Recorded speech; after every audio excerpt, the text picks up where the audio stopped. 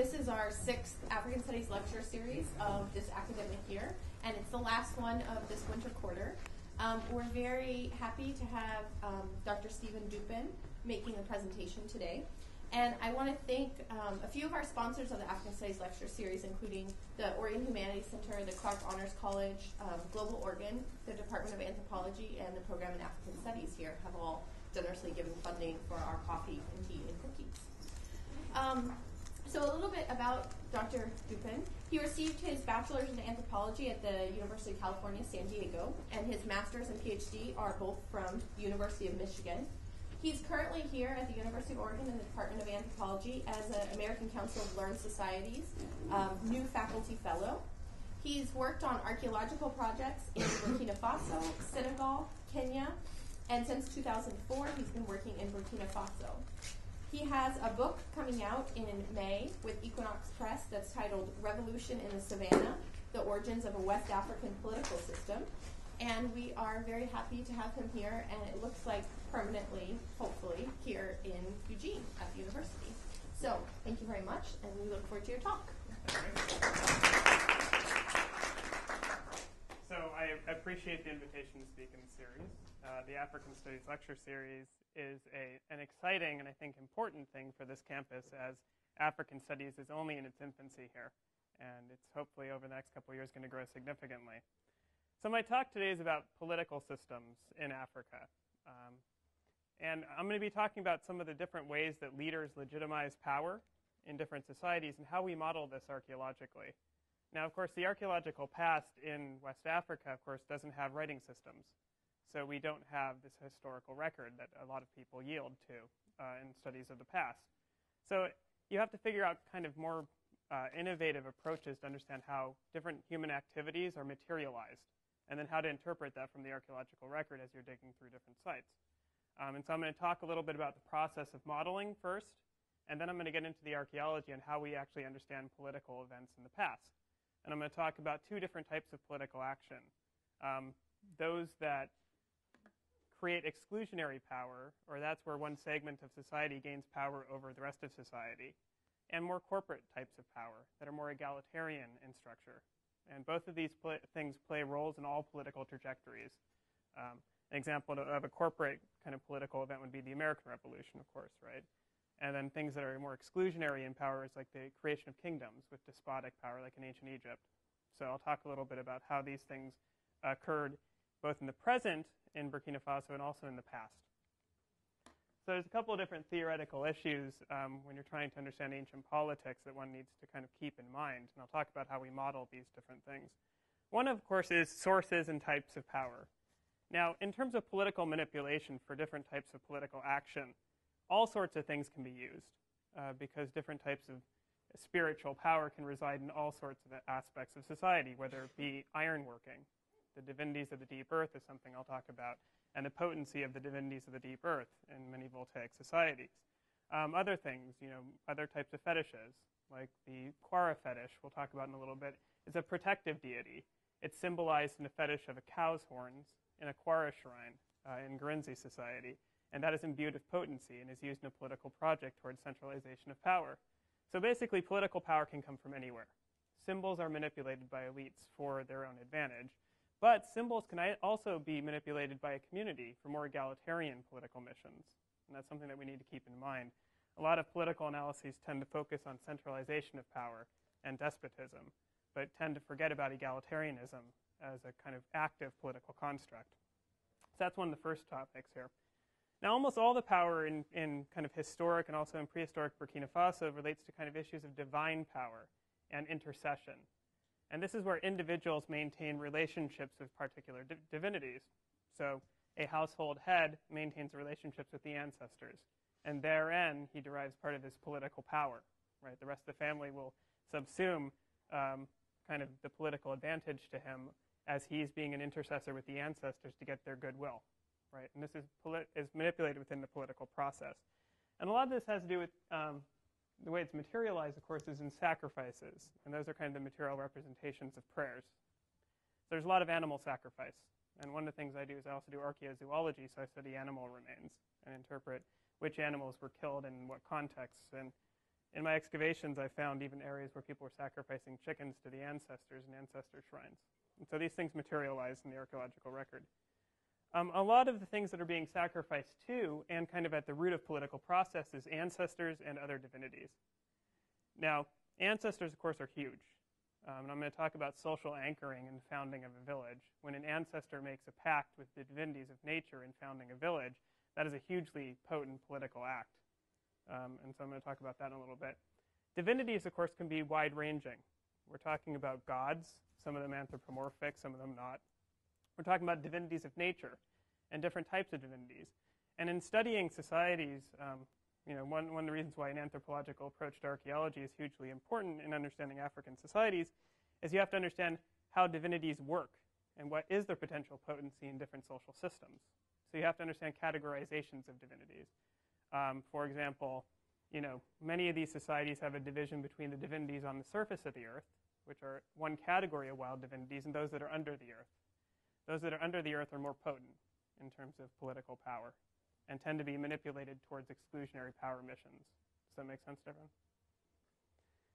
Another aspect that tends to be kind of underplayed is symbolic and objective dimensions of power in political analyses. Now, we tend to focus, because of kind of focus on Marxist approaches to anthropology and also to political power, on objective dimensions.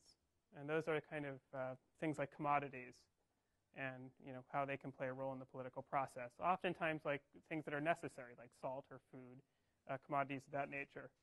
But there's lots of different types of things and sources of power that can be manipulated for various political missions. And some of those are purely symbolic, like the Quara fetish that I'm going to talk about from Guernsey society. And that is less tied to a commodity. And so, different types of things can be manipulated for political ends. It doesn't have to be immediately connected to issues of commodification. Okay, so there's all sorts of active political missions that are disassociated from those kinds of objective dimensions. Another thing which one needs to take into account in understanding political change in Burkina Faso is the influence of gerontocracy on political action and also land rights. I'll get into land rights in a moment. But in many of these political systems, it's the oldest man of the oldest generation who controls the political process, regardless of their particular talents, right? So if a hierarchy is held by a particular social segment, like a house or a lineage, the oldest man of the oldest generation is the one who will control the intercession, the sacrifices for political action, right? And that's inalienable. And that's regardless of whether they are a particularly gifted politician or not, because that hierarchy is ascribed to that particular social segment. Does that make sense to everyone? Another aspect which needs to be taken into account, also confused Marxist analyses in Africa. In Burkina Faso, this is particularly the case in Voltaic societies, is general egalitarian concepts of land. It is considered totally inappropriate in Burkina Faso, traditionally, to not allow someone to have access to farming land. It is a universal right, and it's not manipulated in the political process. This caused a lot of debate within anthropology in the 50s and 60s, particularly because there was a huge strain of Marxist anthropologists who wanted to see land tenure as kind of the root of despotism and the creation of class structures. However, when you actually look at power dynamics in Burkinabe states and other types of political systems, control over land is not something that is manipulated by elites, even when they gained incredible power. For example, the Mossi kings didn't control more land than the people who were under them. It was considered inappropriate to not allow people to have farming land. So that not being part of the manipulation process in politics is a hugely important thing to keep in mind, right? So the very nature of how we think about states and how we think about political systems in different parts of the world need to be revised to understand Burkinabe politics. Okay, so those are kind of, I like this. This is a particularly interesting thing to me, that concept of open access to land for political manipulation. So where are we talking about? I'm going to talk about a bunch of 20th century societies, and I'm going to talk about the archaeological record in Burkina Faso. You may be familiar, if you've ever taken African history classes or archaeology classes on West Africa, you may have heard of the Malian states. The ancient empire of Mali, Mansa Musa there. And then these are the Mossi states. and that's the Moronaba leading his knights to battle, and that's a Voltaic state. And the area that I'm working in, and the societies I'm going to talk about today, are non-state societies that live between these two areas. But they have incredibly complex political systems. They were kind of seen in the colonial era. The colonial governments often saw them as extremely primitive societies in their frameworks. However, the reality is they never took the time to actually understand who was living there and what kinds of political systems they lived in. And actually what we see in looking at the political record and the archaeological record is that they're incredibly complex. And that's because they're rooted in a lot of egalitarian principles. Okay. Another interesting thing about this region, something that also calls into question many models for political complexity, is that the Mossi states didn't actually have cities. You know, the capital of the Mossi Empire was basically a large village, Ouagadougou, where the Moronaba lived. You're talking about 3,000 people at the time the French took over. But it was a different type of landscape. The social landscape was a landscape of power, where the Moronaba, the emperor of the Mossi, controlled all the villages in the region. And you're talking millions of people, but they were dispersed throughout the landscape in little villages rather than in clustered cities. And this calls into question many of our aspects of what is a city and what is complexity and how do the economics of cities work. So as you can see, this area is fruitful, potentially very fruitful for political analyses and understandings of all sorts of things, from economics to political action. And so the area I'm working in here is Western Burkina Faso. And these are some of the societies I'll be talking about today. I've been studying the origins of the Bois. And the site I'm working on in Kirikongo is right there where that red dot is. But I'm going to be talking about political action in Guernsey society, because ultimately speaking, as you go into the past, you know, a long time ago, the societies deep in the past are actually the ancestors of many of these different societies. And you're talking about diversification of societies over time. So if we go back 2,000 years, it's probably the ancestors of all these people who live in this region today. It's their shared ancestors before societies diverge over time. So we're going to look at some power dynamics in Guernsey society. We'll talk about the Mossi peripherally, some events in Bobo society, and then a society that's related to the Lobi the Guan right here. And I'm going to talk about power dynamics in these different areas. So what do people do there today? So Western Burkina Faso is an area full of different village societies, and they have extremely complex political structures from place to place, but all of them are farmers. And so these are some pictures from the area I work in. They keep livestock. People brew millet beer, and that actually millet beer is a very important part of the caloric intake year-round. They have domestic animals like guinea fowl. You know, they keep chickens and guinea fowl, but here's an African domesticate. Guinea fowl are native to Africa, and we don't really know much about their domestication histories. So that's something that I've been trying to investigate in my archaeozoology. People consume millet, sorghum, and fonio, African grains that were domesticated in Africa. And here's a woman grinding the grain to make tow, which I don't know if anyone here has ever eaten tow, but it's kind of a thick porridge made of these things. But people also consume all sorts of wild resources in the landscape. This is a locust bean, and they make sumbala, which is a kind of a soup base, a stew base flavoring that's very common and very popular throughout Burkina Faso. People use fish from the river. That's a Clarius heterobronchus catfish, commonly consumed in the area. In the past, people hunted quite a bit, and I'll be talking about the social characteristics of hunting and what hunting means and how you can look at social action from hunting. They also do a lot of garden hunting. These are farmers, and so you have to kill the animals that would take out your crop. And so a lot of the animals, like the cane rat, this is a large, 10 to 12 pound rat that eats your millet. And so what you get in the archaeological sites is people hunting in the fields because they don't want them eating their millet.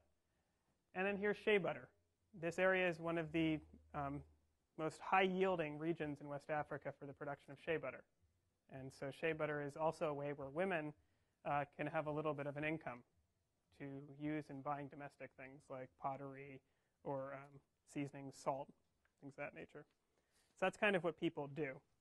Now I'm going to descend into a couple different political articulations so you can see the diversity. And the French colonial government didn't recognize much of this diversity because they never took the time to understand it.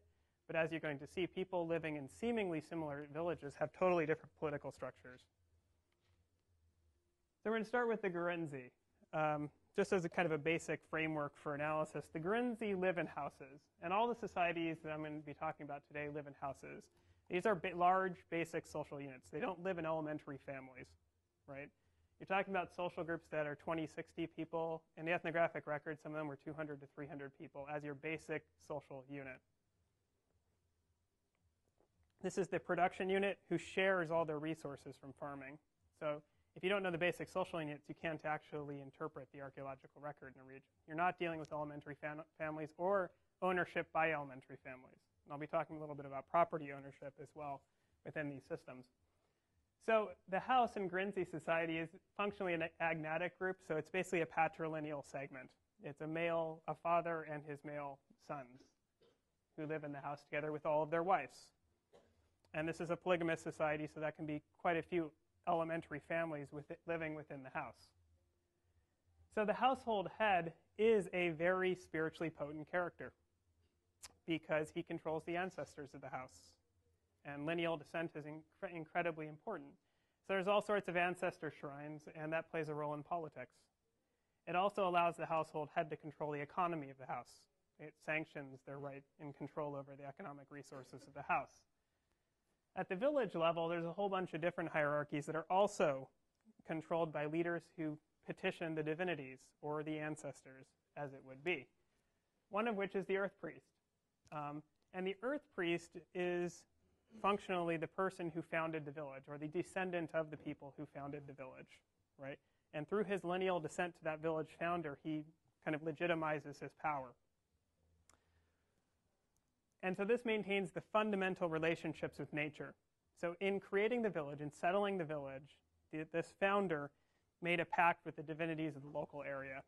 And in this basic pact, which was based in ritual sacrifice or the blood of a particular animal, it sanctioned the village, and it would cause for well-being for the village community within this general landscape of divinities.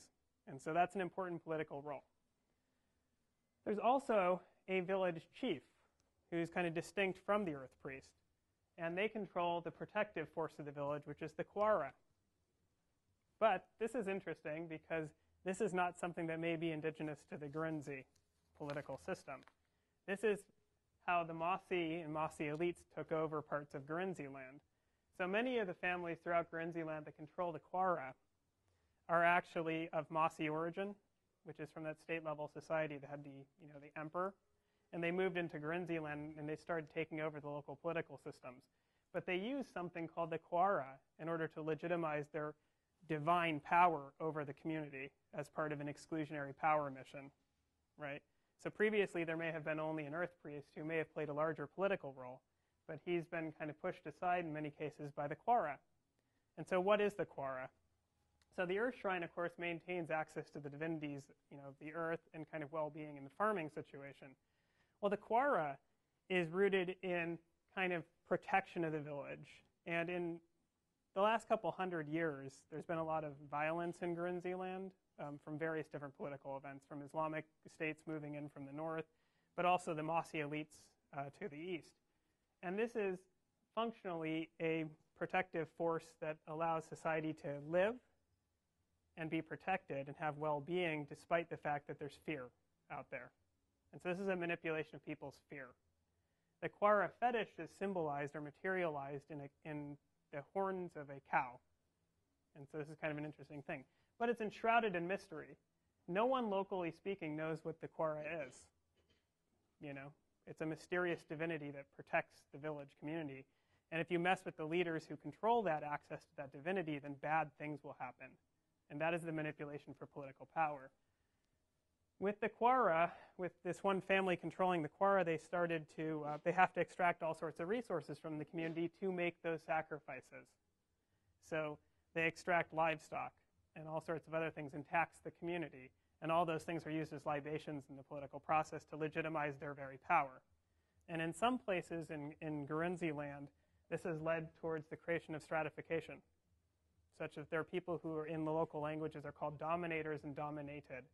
And it's all rooted in political apparatus of the Kwara, which no one except for those elites can go into the hut that controls the shrine where they do the sacrifices. It's mysterious and it's off limits. There's another kind of node of power within Guernsey society, which probably pre-exists the Quara as well, and that's the chief of the masks. And this is the person who manages the ancestor cult for the village community. And so that's a separate kind of node of power, and they're a moral authority. But where the Quara has taken over and become more extensive in power, it's kind of marginalized the role of this particular political leader. So this is kind of an interesting historical case study. But it tells you a lot about how exclusionary power missions, how people gain control over society.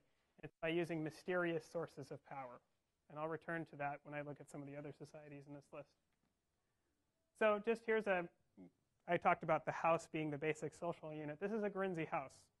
Each one of these things is an elementary family. This is the basic social unit. You're not dealing with elementary families, right? You're dealing with people who are sharing their agricultural resources and farming together. And the ancestor, often has an ancestral shrine somewhere right here, and here's where the headman would live. The oldest man of the oldest generation lives in this hut right here opposite the door. And so functionally speaking, he controls the hierarchy within the house and controls access to the divinities and the ancestors of the particular house and does all the sacrifices.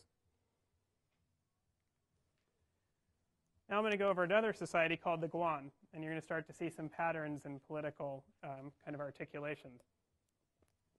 So the Guan, they have agnatic group residence as well, so it's a patrilineal segment as well.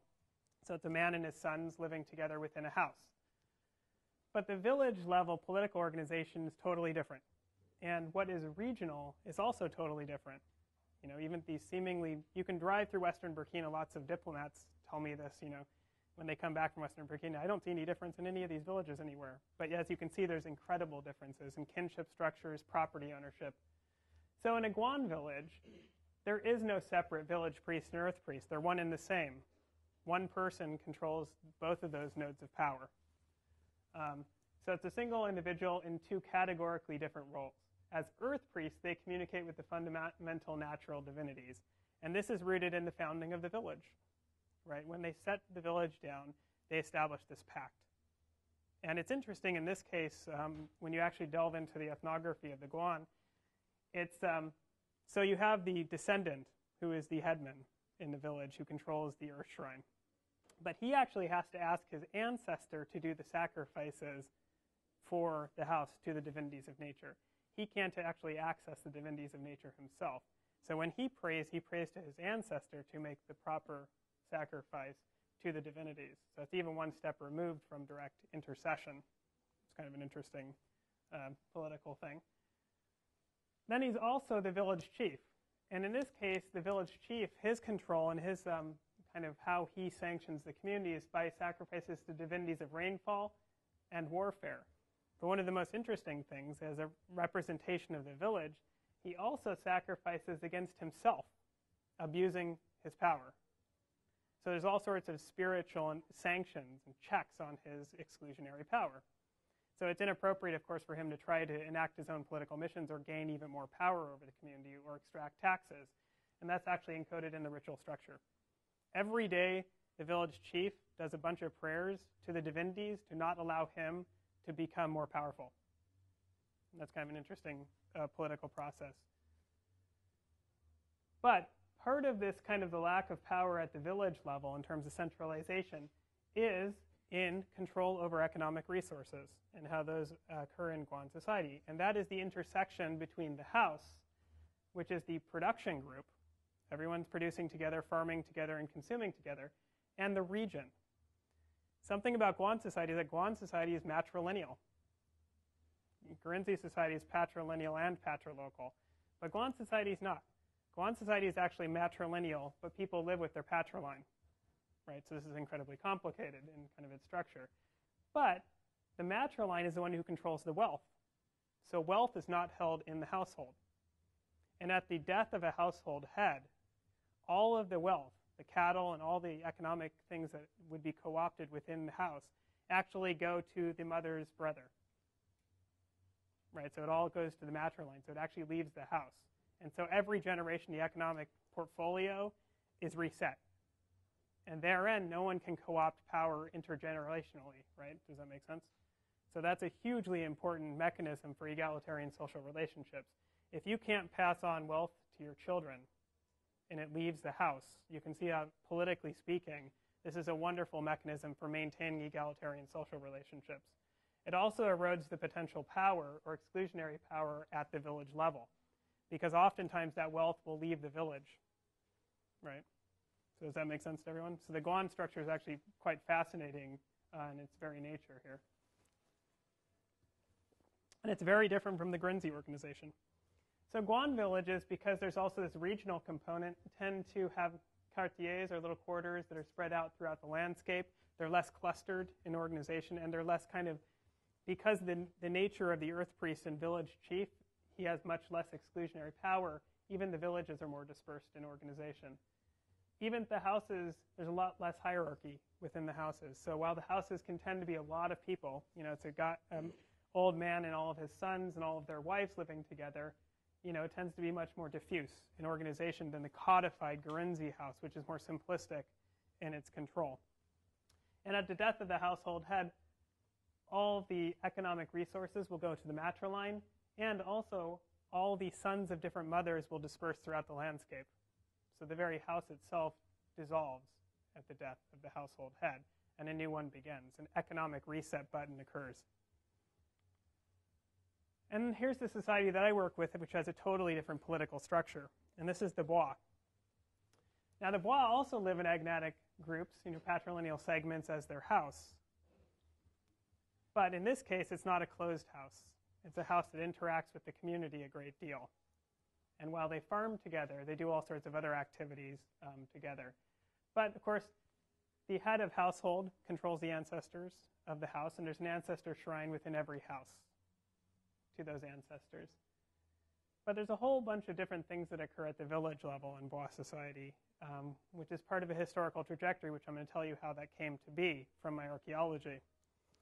So in this case, Bois society is divided into 3 different groups that can't intermarry with one another.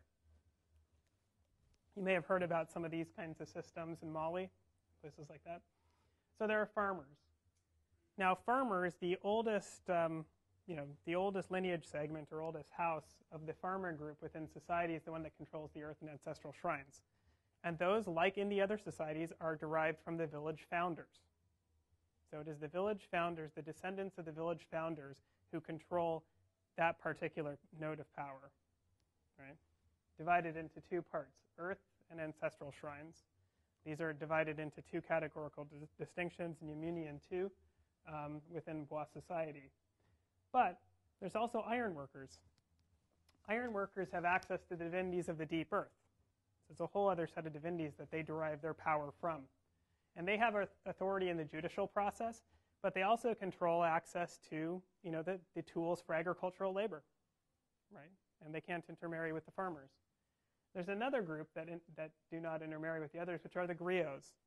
And they are musicians, but they also do some craft activities, like they make fabrics and they tan hides. But they facilitate all intercessions by other groups, because in all the ritual sacrifices and all the different events that legitimize power in these other nodes, they are the soundtrack, and they are a necessary part of every one of these. And if they weren't part of it, then the sacrifices would not be taken well by the divinities, and consequently bad things would happen within the village community. So they control another node of power. And I'm going to talk about where they come from. But something that the Bois have, and it's actually shared in 2 different societies, 2 other societies that are from different linguistic groups, so it might be part of a similar history, is there's something called the Dao. And I'm going to talk about the origins of the Dao religious system. And the Dao religious system is an egalitarian religious system. It's not about one family controlling access to any particular divinities. This is actually something that everyone in the community participates in. It's a participatory egalitarian religious system. So everyone goes through initiation within the society of the Dao, and in so doing, they become members of the Dao, and then throughout their lifetime, they engage in communalistic activities that will cause for the Dao divinities, Dueppen and his brother, to give goodwill to humanity and allow the village community to live on. So it's only through egalitarian social relationships and communal action that good things will happen to the community. Does that make sense? If someone tries to go it alone, if someone tries to co-opt power, then that'll disrupt the equilibrium within the dough. Now, one of the interesting things here, and that I do want to draw a distinction between, is that the dough and ironworking are mysterious. Okay, and I'm going to talk about the histories of these two in particular. But the dough, of course, is revealed to everyone throughout their life, so it's an achievable mystery. Ironworking is restricted to one family, and those are very powerful divinities. And you'll understand what I mean when you look at the history of Bois society and how they came to be. So here's a modern Bois village, Tora, where I do a lot of my field work around. Last winter, I spent a lot of time in Tora. So these are different distinctions within societies. Ironsmiths, here's an ironsmith right here, are married to potters, right? And so that's one of the nodes of power. So they control the divinities of the deep earth, right? And they only intermarry with other ironsmiths and potters. Then there's farmers, which are the vast majority of society. They control the earth and ancestral shrines. And then there are griots. And griots are hugely important for political action because they are the soundtrack to all ritual activity. Bois villages are very different in their organization. People don't live in closed compounds because they interact within the community extensively. And so people live in kind of these little room blocks. And all activities occur in the open. Storage occurs in the open. People don't keep their belongings within the houses in many cases. They do a lot of things out in the courtyards, and everyone can see what everyone's doing. It wasn't always like that. And here's a Bois room block. So this is kind of how people live. They do a lot of activities on the exterior, as you can see. So some of the things politically we have to take into account here is that there's mysterious sources of power, and these sanction political missions, right? One of the universals in all these societies is that the village founder controls either, the basic pact with the divinities of nature or an ancestral right. Whether it's divided into two categorical roles or not is a little bit more open to question. But those are ones that haven't been used historically for exclusionary or egalitarian political missions. Those are, right? Which is not to say that they aren't a stepping stone to other types of political action. But the types of political action that tend to sanction political missions are those that are more mysterious, where people don't understand where they're coming from, and those are much more manipulatable. And this is actually a pretty generally understood thing in political action. If something is more mysterious and potentially potent, it can be much more manipulated for exclusionary power within any given society. So exclusionary power, or control over society by a small group of individuals, these tend to be kind of when these mysterious sources of power are restricted and manipulated. And I'll talk a little bit about how that happens over time. And egalitarian power, although mysterious, can be in missions that are achievable by all. And that is the emergence of the Doe religious system. So I'm going to talk now about how we address these things archaeologically. So before my research, note there hadn't been any research really about the Bois or the origins of the Bois. They were heavily primitivized in colonial documents, and we didn't really know about their histories or how complex they were. And so I began a project to understand non-centralized complexity, where these egalitarian complex societies come from. And it was a hugely open question. And so I had to go in by modeling power dynamics within Voltaic societies to have basic understandings on how the political process works. So here's the site of Kirikongo. This is a particularly well-preserved archaeological site, and it yields a lot of kind of potentialities for interpreting social trajectories. It's located here in the Mahun Bend. This is the Mahun River. It's the only year-round flowing river in Burkina Faso. As you can see right here, there's a couple of different streams that enter into it. But there's an enormous number of Iron Age archaeological sites in this region. And so here's a map of the site. As you can see, this is what the archaeological site is. It's 13 different mounds in a cluster. And so the intellectual question as an archaeologist is, what are these in terms of social units? And how do they relate to one another? And how do you interpret the political trajectory of this village? So here's some examples. So these are mounds. Some of these mounds are the residues of people living in the exact same spot for thousands of years. This village was founded around 100 AD, and it was abandoned around 1700 AD. Right? That is sustainability. A lot of people talk about sustainability. You can live in the exact same spot for 1,700 years if you have a well-designed system, and they did. So here's kind of the residues. There's a person standing right there. You can see these are very large mounds. And so we put excavation units into a bunch of these different mounds. We've done collections of the objects and artifacts that are on the surface. We've done shovel tests to look at plaza areas and see what activities are occurring in plaza areas. There's Daphne Gallagher working on some pottery right there. And we've also recorded, there's a road that goes right through the site, and so it's destroying some of the mounds, but we've recorded those road profiles. I've drawn all of those and taken all the artifacts off of them to look at what's going on over time. One of the things about Kirikongo is it's incredibly well preserved. This is all ancient architecture. This stuff's from 1100 AD. This stuff's from about 900 AD. This stuff's from 1600 AD. And this stuff's from 700 AD. And so we can actually walk into people's houses from these different periods from our excavations and see what they were doing. And there are materializations of all these political processes. And so this is some of the stuff you find in archaeological excavations. Here's an iron spear from 100 AD. Here's pottery. You get complete bowls. There's grinding stones. You get botanical remains, carbonized, so we know what people were eating. Here's a cattle bone right there. Cowrie shells. So you can find all these things materialized in the archaeological record. And that is how we interpret political events, by reconstructing people's activities and how they materialize in place. So now I'm going to tell you a little bit about the history of Kirikongo, and then we're going to return to some of these theoretical topics that I've kind of introduced throughout the introduction. Everyone on board the train that we're moving along here? So Kirikongo began. What you do in archaeological excavations is you try to build up the history, the occupation history of the site. Now, of course, there's 13 mounds in the group, but they all aren't from the same period, right? The site built up over time, and then it was abandoned kind of differentially. So I'll show you these different periods. So for the first 400 years, this is yellow 1. It's a period from about 100 to 500 AD. The village was founded by this household right here, which is Mound 4. And this was an economically generalized household. They did everything. They made their own pottery. We have evidence that they had an iron furnace next to them. They smithed their own iron. They hunted in their fields, because we get all those animals that people get when you do those kinds of activities.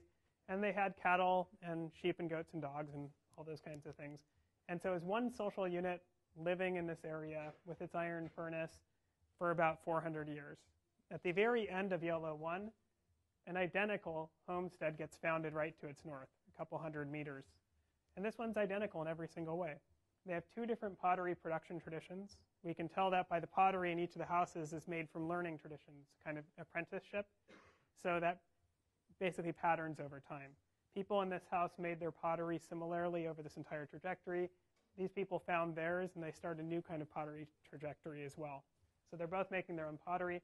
They both have their own iron furnace. They're both smithing their own iron. They both have cattle and other animals, and they're both farming in the fields. So there's no differentiation. This is actually, for archaeological theory, this is a really important little moment in time. This is the origins of the village. Right? It's not a single homestead. It's turning into a village. But before differentiation occurs. In the process of differentiation in the subsequent periods, one can start to see some of the materializations of the political processes I've been talking about today. In the subsequent period, a whole bunch of new things occur within the village trajectory. Another homestead is founded up here. As you can see, these are pretty equidistant. This is not the settlement pattern that will occur later on in the site's history when people start centralizing power and people start moving in close to certain mounds. So there's this kind of linear pattern. But a couple of things happen during Yellow 2 that kind of show the beginnings of political process within the community. A cemetery is founded right here. The only people who have access to the cemetery are the dead from Mound 4, the village founders. And there's a whole bunch of little shrines that occur within the cemetery, ancestor shrines. They're false huts. So it's kind of a little city of the dead. But it's restricted to the dead of Mound 4. The dead from Mound 1 bury within their own houses and don't have access to the cemetery. Another thing that occurs is Mound 11 is not accompanied by an iron furnace. And this is the beginning. Throughout Yellow 2, there's kind of a general co-option of iron production by Mound 4. So slag levels from iron production grow exponentially in Mound 4 during this period, such as some of the levels we dug through were just functionally slag from iron production. And I'll talk about what that means in a moment. By the end of Yellow 2, even this iron furnace closes down. And so Mound 4 is beginning to control all of iron production. In Red 1, we have the emergence, kind of a centralization of power. There's lots of details in each of these periods. I'm giving a little summary. So if you have questions about the particulars of it, we can talk about that later. We see the kind of general co-option of power by Mound 4 continuing. All new mounds in the village are clustered around Mound 4. The burial monuments within the cemetery become very elaborate and accompanied by all sorts of things, like our first cowrie shells. All the livestock is being co-opted and is found within these areas right here. We don't have any cattle from anywhere else. Mound 4's family is controlling all the cattle. They're controlling all the cowries. They have access to the cemetery and fancy monuments. There's this general clustering around right here. And they control ironworking completely. And I'll talk about what that means in a moment. But that's a very dramatic statement. Another thing that occurs is that towards the end of the period, ironworking shifts away from the village. Now, I've been talking about mystery in the political process. And I think that in this trajectory, we're looking at the co-option of iron and making it mysterious. So originally, everyone is able to make iron, but it becomes co-opted within the political apparatus, and it gets removed from society as people are manipulating that hierarchy. So that's Red 1, this period of emergence of social ranking. But then everything changes in the political trajectory in the village. And this is a very dramatic moment in political history. And this is that revolution that I keep talking about. Everything changes. And we start to see something that's much more bois in its character. So this is kind of ethnogenesis. So they stop keeping cattle, which is an odd thing. You know, ethnographers would go to Western Burkina Faso and say, why don't these people keep cattle? Well, they used to keep cattle, and it was part of this centralization of power. But they actually stopped keeping cattle, even though the environment becomes better for them. And this is, obviously around 1100 AD. It's been 900 years that they have not been keeping cattle. So it's not just like some disease went through. They could have replenished their stock very easily. So they remove cattle working. The cemetery is closed. It's ritually closed and floored over, which was, of course, one of these reservoirs of power within the community. Architecture changes. People stop living in closed compounds. They live in these open room blocks, much more bois in character. They start doing all sorts of activities together, like collective hunting right here. Now, collective hunts, something you can see in the archaeological record, is when an enormous number of animals are killed from many different ecological contexts, but within one ashlands. So it's like one killing event. And that is the residue of a collective hunt. It requires a lot of men to do. What it is it's a bunch of guys get together, in some cases hundreds, and they create a large circle, and they flush all the animals into the center, and they kill them all, pretty much indiscriminately. And in the archaeological record, we get basically these distributions of all different types of animals, from crocodiles to monkeys to cobs, reedbucks, warthogs, anything within that trajectory, and from different ecological zones. Sitatungas, which live in swamps, we find all those kinds of things, as if they are creating these enormous circles. And that's labor beyond a single house. There's not a house that could create that kind of hunting signature. And we don't know of anything similar in the ethnographic record. Another thing which occurs is ironworking gets removed.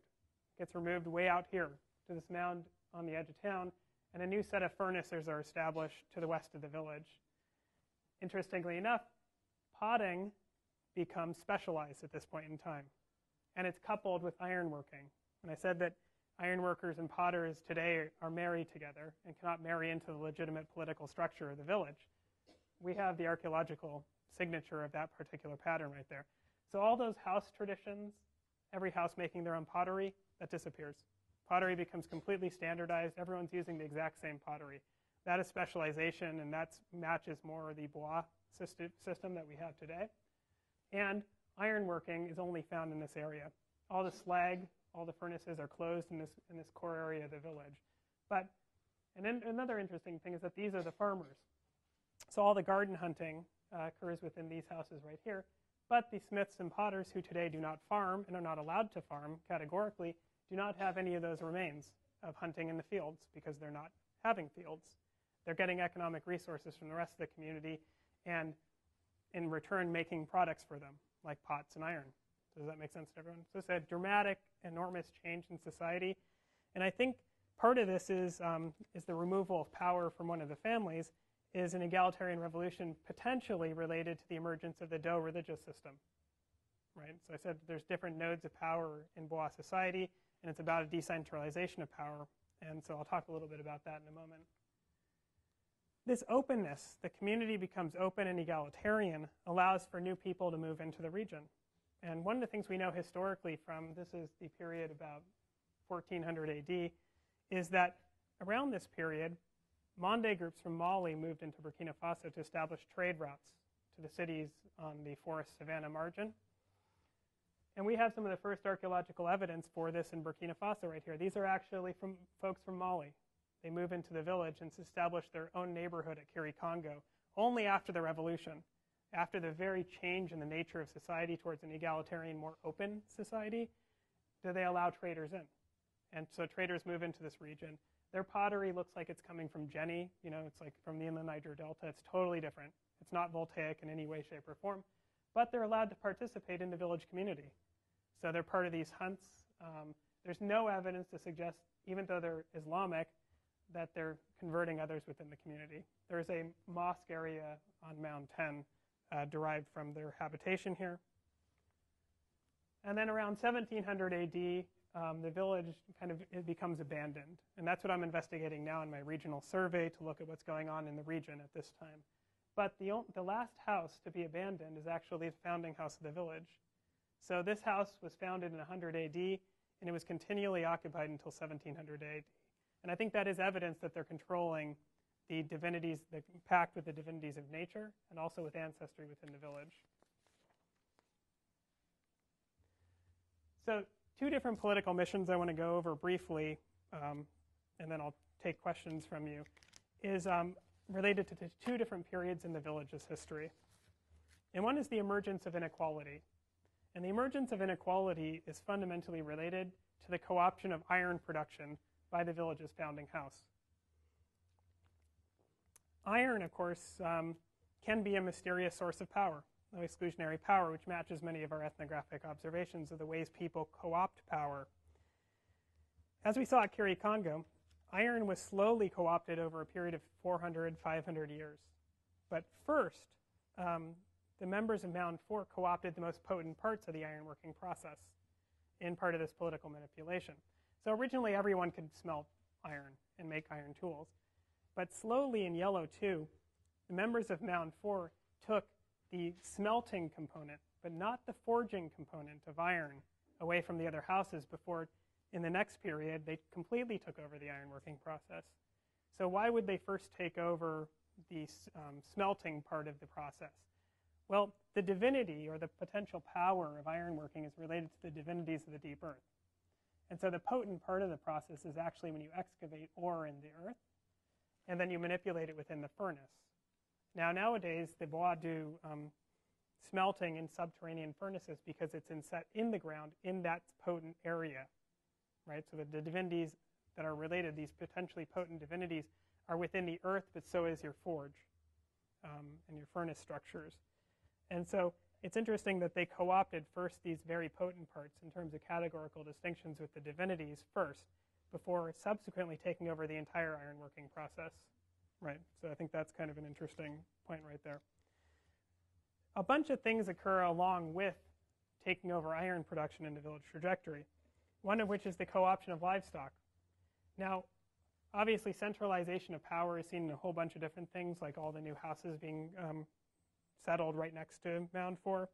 But one of the things we see is that during this period in which they've taken over iron production completely, is they have a lot of the domestic animals in the community.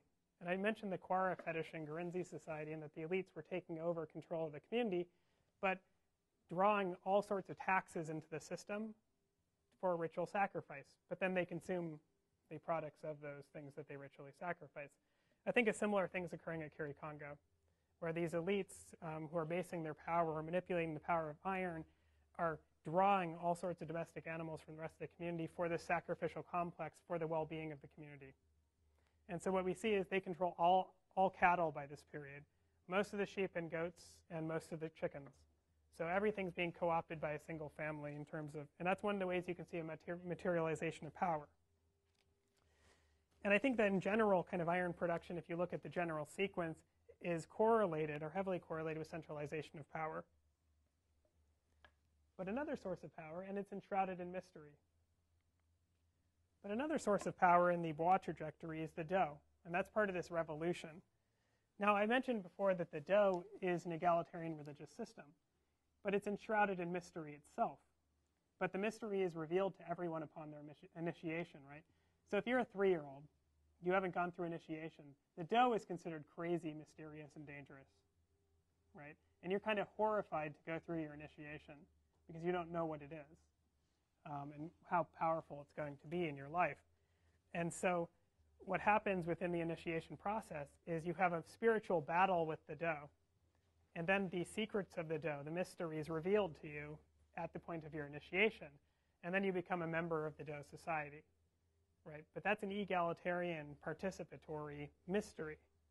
So it's not a mystery for exclusionary power, it's a mystery for collective power, and something that bonds everyone together, going through that journey of mystery. And a whole bunch of things are correlated in the community, I think, with which are materializations of the emergence of the dough. And this is the opening of the architecture towards the community, because this is a very communal-focused religious system. The rejection of cattle is a rejection of those inequalities, that ritual sacrifice connected to iron production, with the movement of iron production to a restricted family outside of the political process. So that's where we get these categorical distinctions in Bois society between, farmers, smith, potters, and griots, right? I think that's a decentralization of power to create checks and balances between these different nodes, all mediated by an egalitarian relationship within the dough. And I think you see that in the closing of the cemetery, and also for the evidence for collective activities like hunting that could not be done within the labor of a single house. So I think, in terms of modeling the archaeological record, what I've been doing in terms of interpreting the archaeology is you have to understand Voltaic societies and Voltaic logics and ideologies and basic social units before you can say anything about the archaeological record. And that is the gift of anthropological archaeology to archaeology. If you come up with generalized models for how things are supposed to work, you would not see much of this because you have to understand how power is materialized in a Voltaic context. So just a little note, this research at Kirikongo is continuing. Next step, of course, is to go outside of the site of Kirikongo and see what's going on with the political events at Kirikongo in a greater region, right? How does Kirikongo relate to a broader region in iron production in this period of increasing inequalities? Do other sites cluster around Kirikongo? Are other commodities involved in centralization of power? And is the revolution period, is that something that's shared by multiple sites? Does specialized potting occur in other communities at this particular junction in time? And so last winter, I did a large regional survey around Kirikongo, and we're just beginning to look at the data from this kind of expanded project. So these are all, we found 31 different sites that are contemporary with Kirikongo during different points in time. So here's Kirikongo, which is a large site, but these are all other Iron Age archaeological sites. And we've done some test units in some of the other ones, and we're going to be exploring greater political process within the region over the next couple of years. And hopefully we'll be able to address kind of broader political issues. And so here's my team. Archaeology, of course, can't be done, alone. So you work with students. These are students from the University of Ouagadougou. You partner with people in the local communities. And so everyone's pretty interested in this political evolutionary research, and so that's kind of what we've been doing. So I am perfectly willing to take any questions or comments as people would like me to.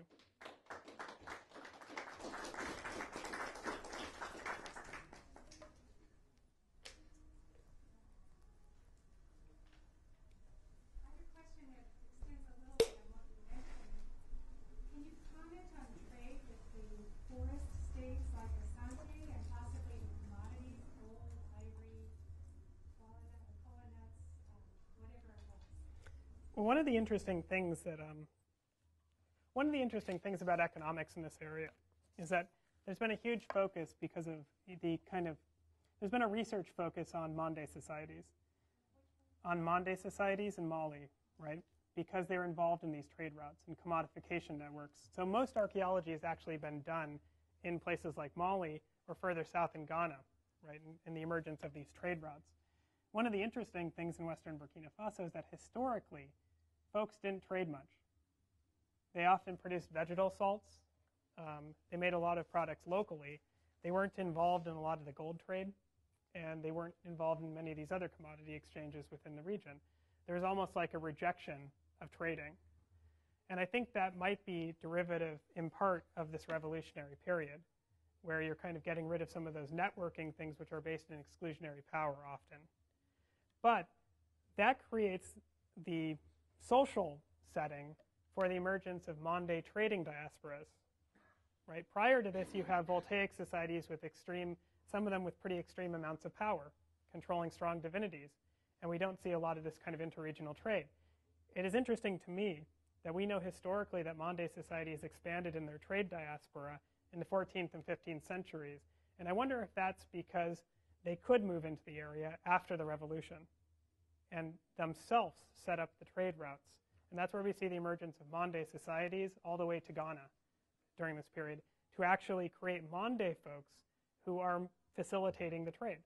So you see little neighborhoods like what we saw at Kirikongo sending trade goods all the way from Ghana to the inland Niger Delta when they may not have had so much luck if they were trying to trade the commodities through Voltaic societies who may not have been interested in this trade.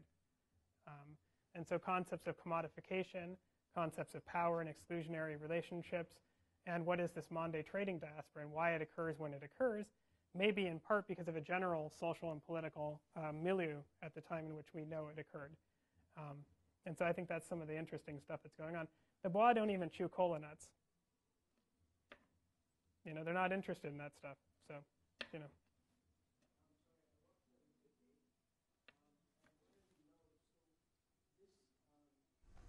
Settlement that happened in Burkina Faso, were they the first people to begin to produce iron, or is that incorrect?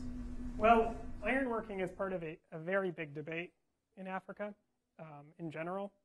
The pottery from early Kirikongo is very similar to pottery from the late Kintampo Society in Ghana, which is one of these societies that right at the end of the Kintampo period, around 500 BC, you get the emergence of ironworking.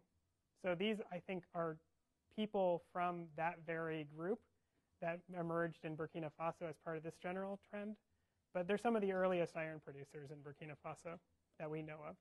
There's some iron furnaces in Bois, in what is today Bois territory, from about 300 BC, like the site of Bena. And so that's some of our earliest ironworking in Burkina Faso. And so these ironworking farmers spread throughout this western part of Burkina Faso. In eastern Burkina Faso, something different seems to have occurred, and ironworking seems to be slightly later in time. But these folks are part of this general early period of ironworking and farming.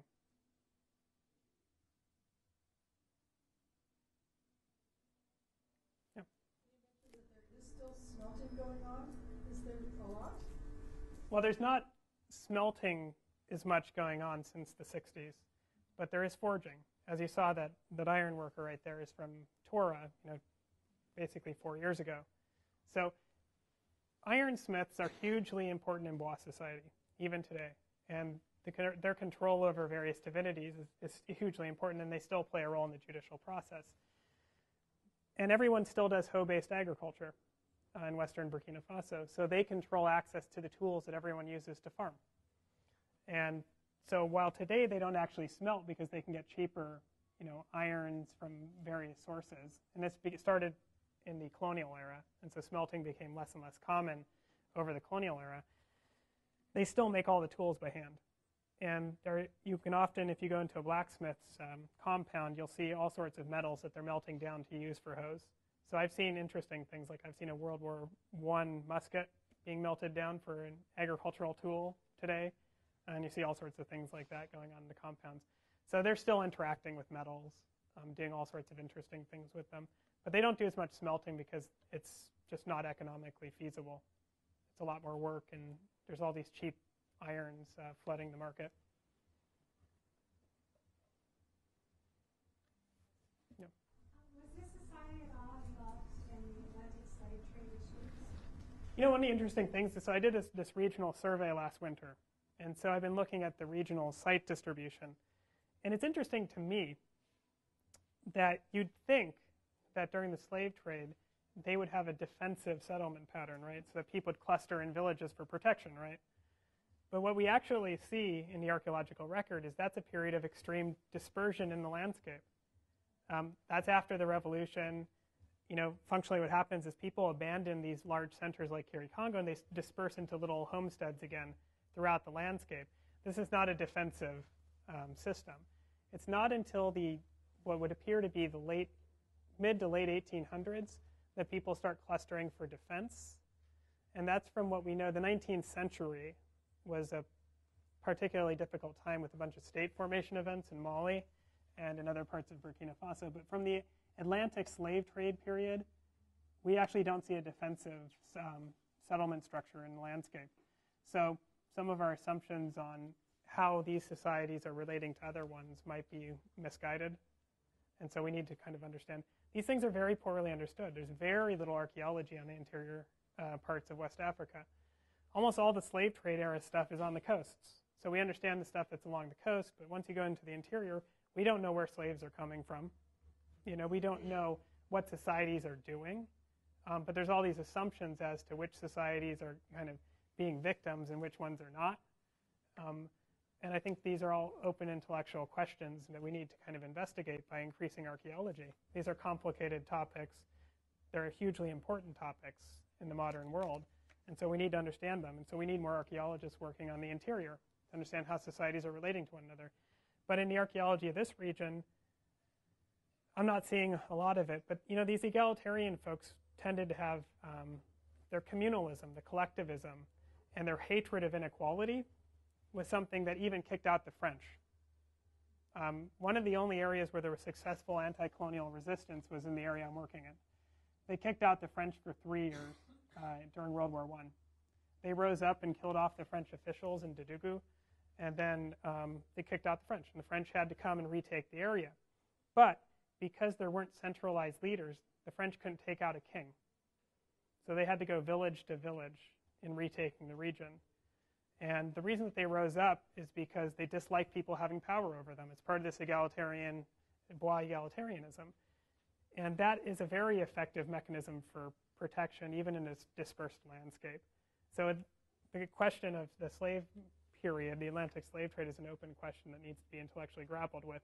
But this was also an area where they threw out the French colonial government, which didn't happen in many parts of West Africa. So, you know, yeah. So I guess I have two questions. One is, it sounds like there was a communist takeover in part of the world well before communism became completely common. Is there any census you could explain why at that point in time there was such an aversion against income inequality or inequality of resources? And then the second question is, why is it the case that they decided to disperse with capital as opposed to collectivizing capital?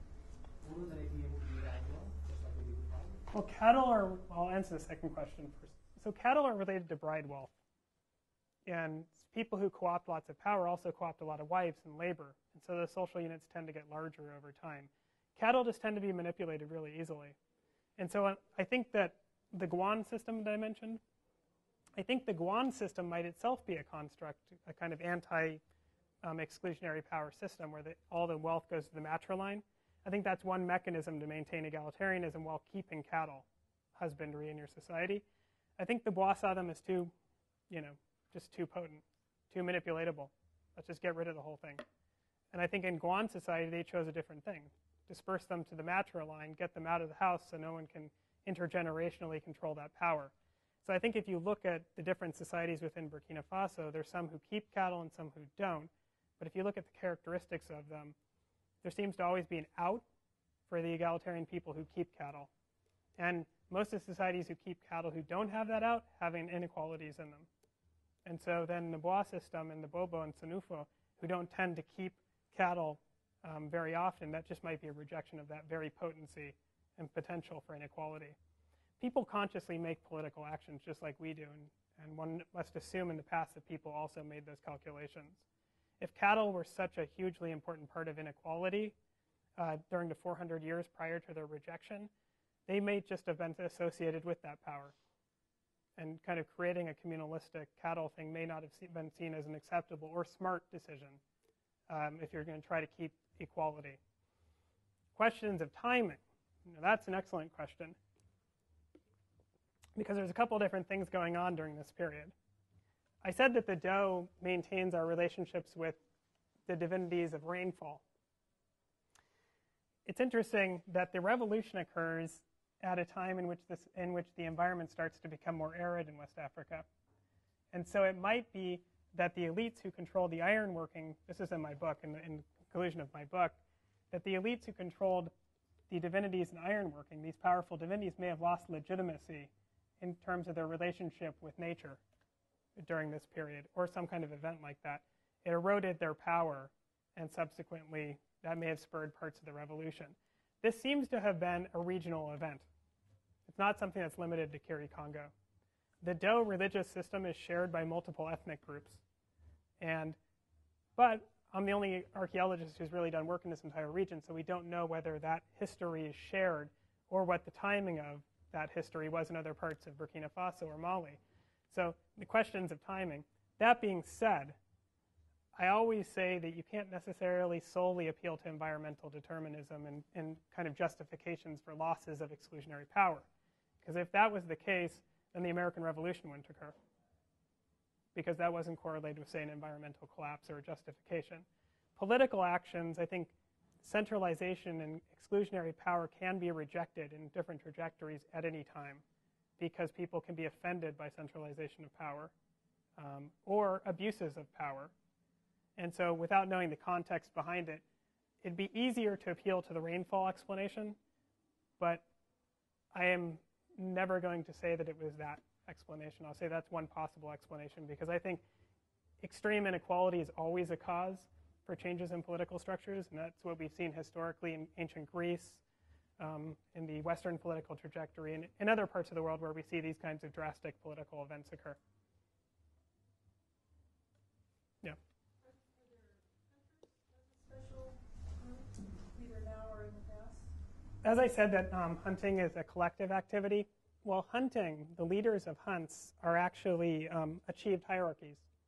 So hunting is one of those things where you're just good at it if you're good at it, right? So it's not one of those kinds of hierarchies that you can just be a good hunter if you're from a particular family and pass it on to your son who might not be a good hunter or whatever.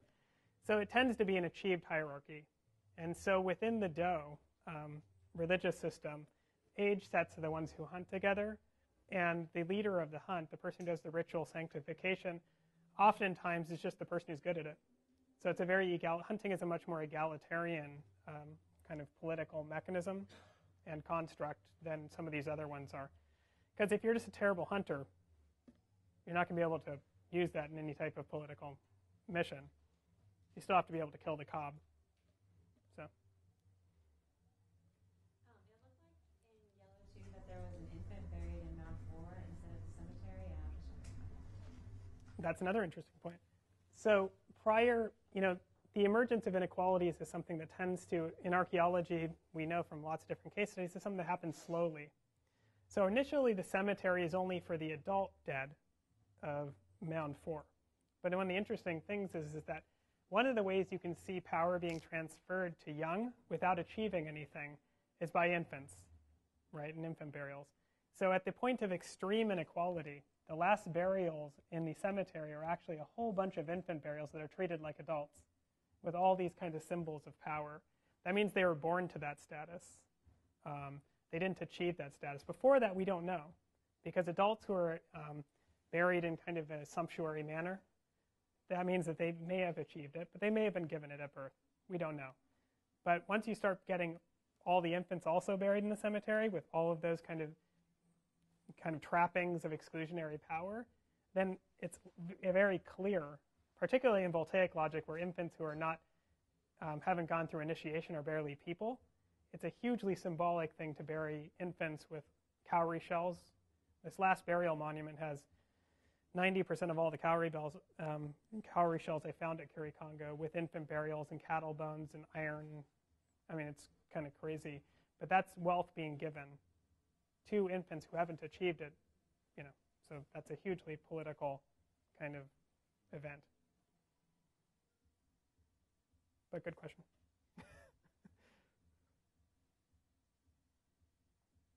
Any other questions? I'm Daphne Gallery, one of the other coordinators of the lecture series, and I'd just like to thank Dr. Dueppen for taking time to come to the